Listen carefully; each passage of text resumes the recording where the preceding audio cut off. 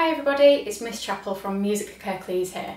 This is the second video in our video tutorials for upper strings, which is viola and violin, and today we're going to have a look at posture and how to correctly hold our instrument. Now this video is not only helpful for those that have just started playing instruments, but it's good for the more advanced student as well. As we practice and we're playing our instruments, it's very easy when we're concentrating to have tension in our shoulders and in our back, which can cause aches and pains, which we don't want. So this is a good one to look back at for those of you who are more advanced as well.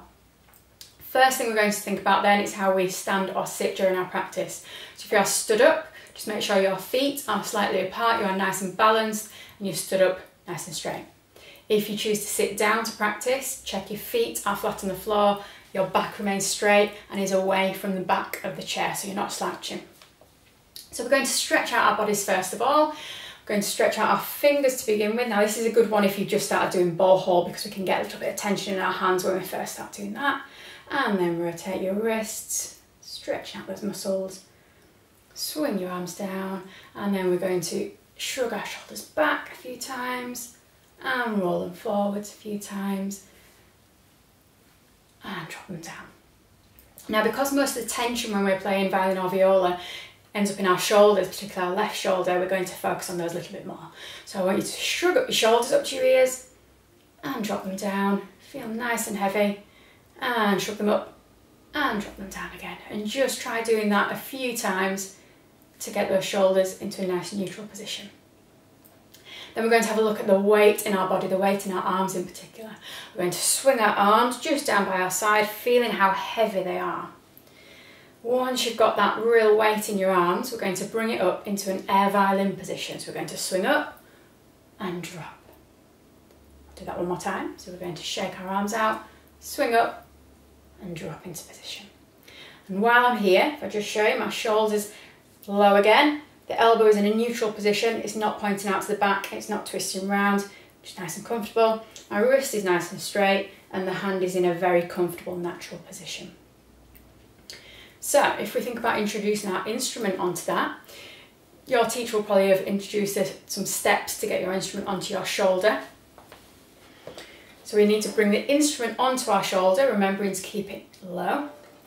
Bring the instrument in, rest it on your shoulder, and bring your chin just over the chin rest. Check that that shoulder has not started to lift up at all. When our instrument's on our shoulder, you'll notice it's slightly out to the left and that the instrument is quite flat. What we don't want is an instrument pointing out to the front where it's not resting on our shoulder, or an instrument which is tilting forward.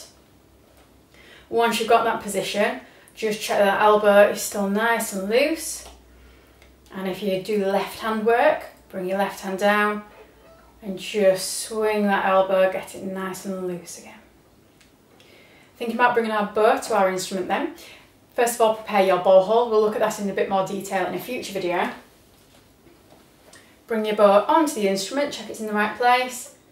And again, feel that weight in both arms, and we're just going to play some nice big open strings to get a nice clear sound.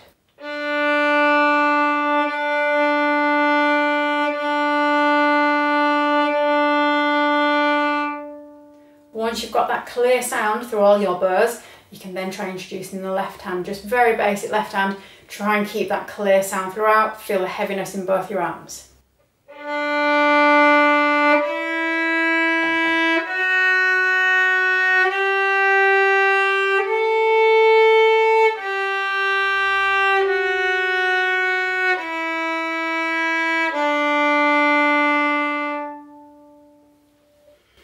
If at any time when you're practicing you do feel any pain or any tension anywhere in your body, it's important to stop, shake it out, try and work out where it is and what you can do to help to stop that.